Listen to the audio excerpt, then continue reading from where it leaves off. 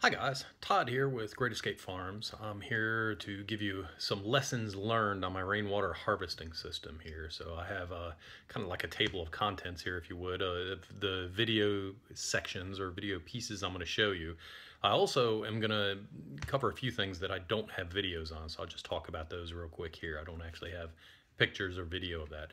So the first thing is how to properly bend downspouts. So when I first did this at my father-in-law's place, I was bending downspouts all over the darn place, in the center and everywhere else.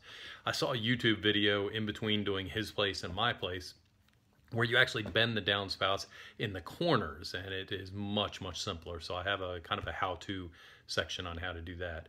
Next is sizing of the first flush drainage holes.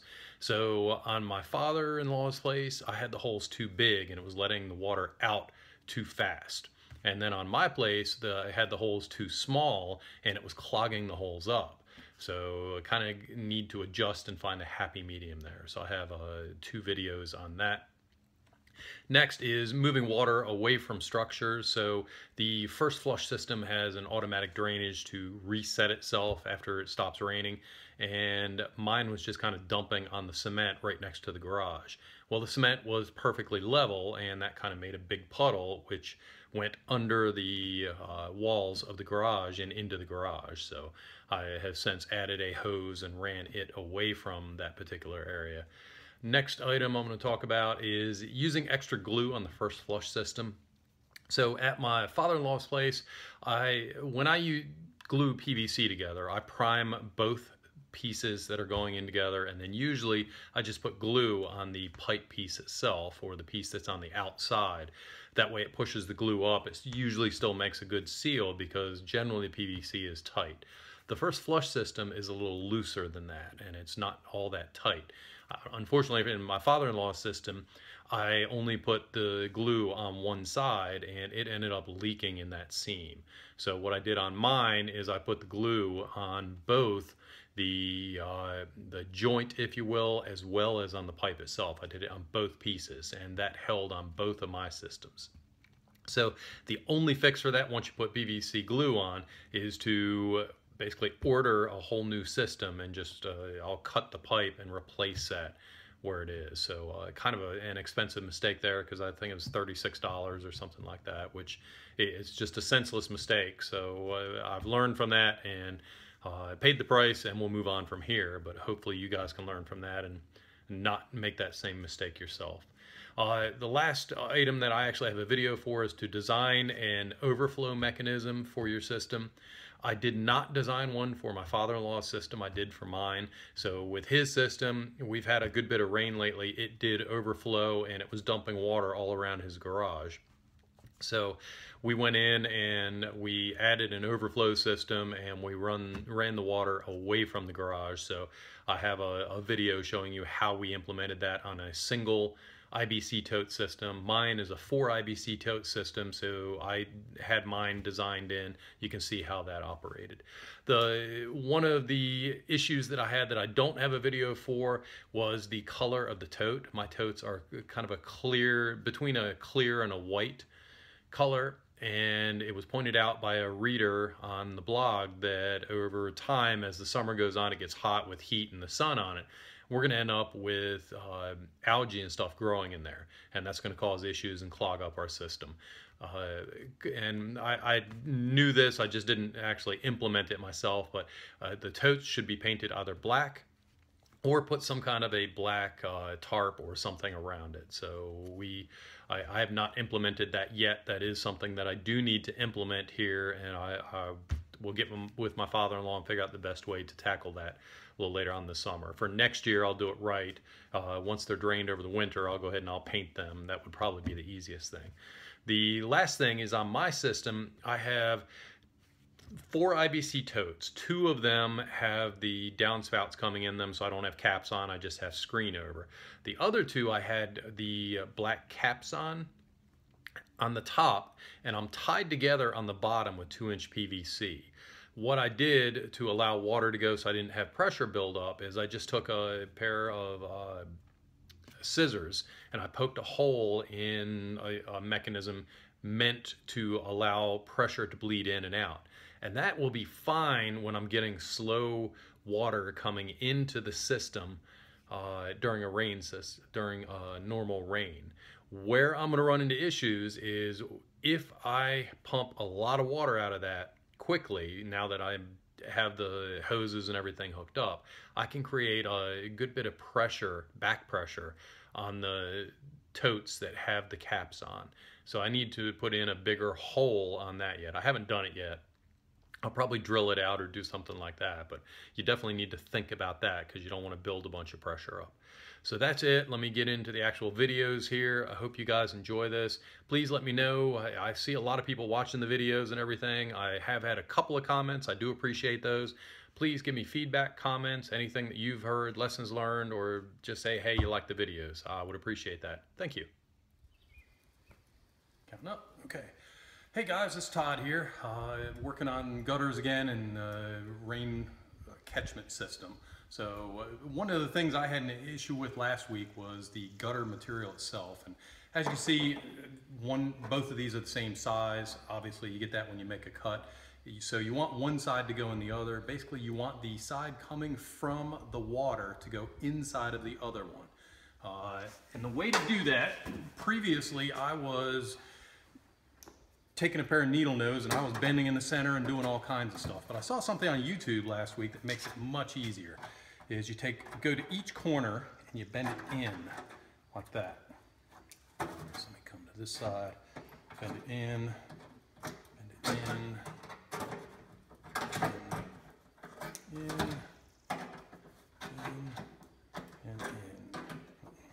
Bend that down a little bit.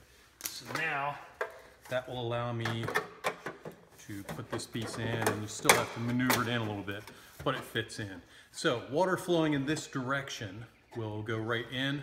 If water was flowing in the other direction, it would, on the top or the bottom, it would be coming out of the seam. So that's why the flow of direction you want going into the other side.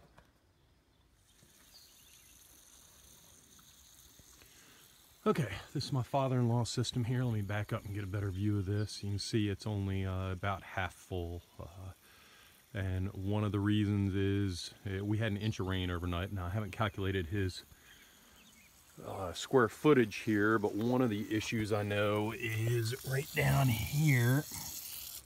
You see the water is just coming out of the first flush system, shooting out there. So that is letting out too much. I put the largest hole possible in here and so that it wouldn't clog up. And what I think I want to do is go to the smallest hole, and just that little bit of leaking there over a multi-hour rain equals many, many gallons of water. So I'm going to go ahead and put a smaller one in. Again, I don't want to mess with that now because there's a good bit of weight in this tube right here. So I'll wait until it drains out after this rain event, put a smaller one in, and then he should fill up a little faster. So the problem with this system is my first flush, the part that makes it automatic, the little washer at the bottom, appears to be clogged up on both of my systems. So this system right here, I don't have any water leaking out the way it should. And the same thing on the other side. So that hose comes through and connects up to the bottom here. So I had this issue yesterday where this side was working and the other side was clogged. I ended up, I needed to take it off I took the nipple off to measure for the size of hose so that we could add the hose. So I ended up cleaning it up then, but now they're both clogged. So apparently I have pollen or something very, very fine granular, but it's enough to clog the system up. So what I need to do is just take this little black piece off right here, this little nipple, and inside of that nipple is the little washer that has the little pinhole in it. And I need to put in a system or a larger washer for pinholes. So they said start small and adjust up. So I don't want to do it right now because right now this pipe is full, so I don't want to get washed out with about I guess probably 8 to 10 gallons of water coming down on me. did that yesterday when I took the black one off. We are definitely raining right now. I'm filling up. Everything else on the system is working right. So after it rains, or after it stops raining, I'll go ahead and remove that nipple and put on a smaller washer. As far as this system right here, we are sprinkling a little bit right now, and you can see I have a good amount of water coming through there right now. So I'm really impressed with these systems and how much water they're gathering. You can see right there, I'm over halfway on these tanks, and if it continues to rain like this for another 2 or 3 hours, I could actually fill these tanks up. So very impressed with how much water you get in one rainfall on a roof the size of mine here. So one other issue that I had here is the water was coming out of the first flush system there. It was hitting the cement. The cement is perfectly level, so that means that it was going in all different directions. And if you notice, I have the garage that's sitting on the cement. So what I ended up with is water inside the garage. So what I'm going to do is get a pipe or a little plastic hose to connect up to the first flush system and run the water off somewhere. That's actually what the little nipple is there for. I just didn't think to do it before I hooked it all up. Also, once everything's dry, I'm going to come back. I'm going to put a bead of caulk, something that is compatible with both steel garage and concrete, and put a bead of caulk on the bottom here so I don't have any water coming in here. So I have the issue on this side. I do not have the issue on this side. Well, I do have a little bit of water coming in there, nothing like I do on the other side, but this is the side that's clogged up and not working. So once I do get it working, I would more than likely have the same issue. So that's it for the moment. Okay, here's one of the issues that we came across is the first flush system, the bottom piece here itself. When it connects up, it's a lot looser than most PVC is. So because of, I put on the primer, and then I put on the one swab of the glue, and I pushed it on and left it at that, and apparently it wasn't enough. So the fix that I did for mine, which seems to be holding a little better, is I did 2 swabs of glue. I pushed it on and I gave a twist once it was on, just to make sure that I had glue all the way around. As you can see with this, well, I hope you can see it with this one, it's just bleeding through right here. So we added this tape on because it was leaking a lot more, but it's still just bleeding right through the tape right here. So the fix is going to have to be to order another one of these systems, cut up here, put a union in, and basically rebuild the bottom and put it together right.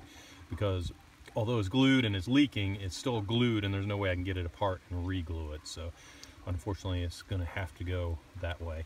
Other than that, everything seems to be working fine. We have the tube in here. You can see right there, the first flush tube is letting out water.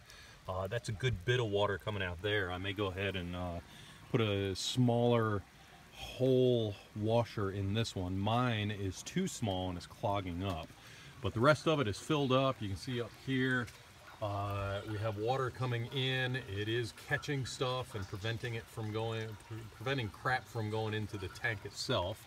I know we're filled up because I can hear water going into the tank here. See if you can hear that. And if I lift it up,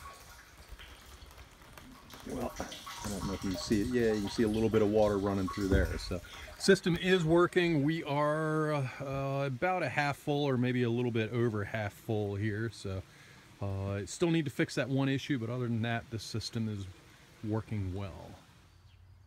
So this is one of the mistakes I made, is I didn't have a way to get the excess water off. As you can see, or actually you probably can't tell, the water level is right up to here, and basically what it does is it's basically leaking right out of the top, and it's just letting off all in this area right down around the garage. So what we want to do is put in an overflow mechanism here so that we can divert any excess water away from the garage, and so we don't end up with flooding issues or wash away or any other issues that will be associated with a lot of water hanging around here.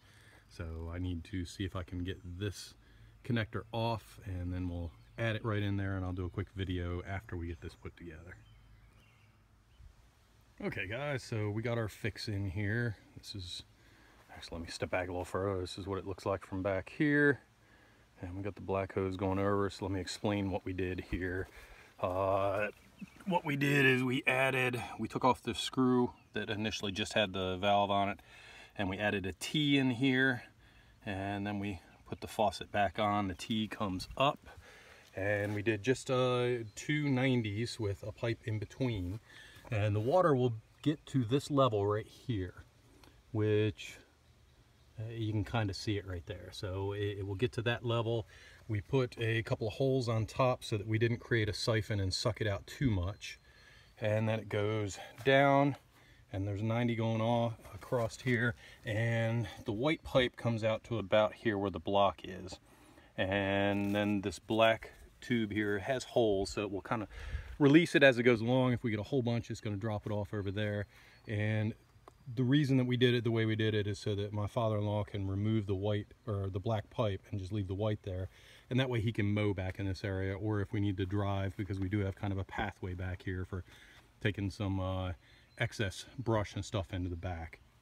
One screw up I did make while we were doing this is we can't open 100% here, so it's not going to matter just with a 3/4 inch valve here, but when we're emptying this thing to winterize it, because we'll have to empty the tank, it will take a little bit longer to empty it out. So screw up on my part. What I should have done was just put in a coupling here, come out another, probably only needed another inch and a half to allow that to open up all the way, but it is functional as it is, and that will solve the problem of us overflowing, and it will get all the water away from the garage. So let me step back and give you a full view again.